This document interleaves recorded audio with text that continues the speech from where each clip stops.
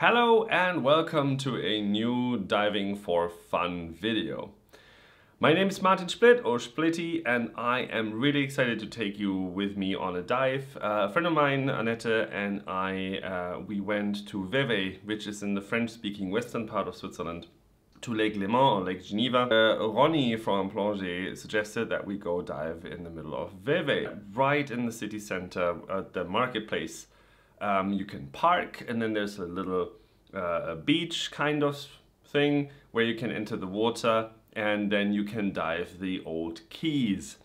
So along the shoreline there, they had a wooden quay, and they just built a concrete structure on top of it. And what's really nice about this is that in the depth between 0 and 10 meters, you can go inside the quay, and you can see the old wooden structures, and that's pretty damn cool. You can always surface, and there's always the opportunity to get to the water surface and have fresh air. You are supposed to see a bunch of fish there. And so without further ado, let's go diving.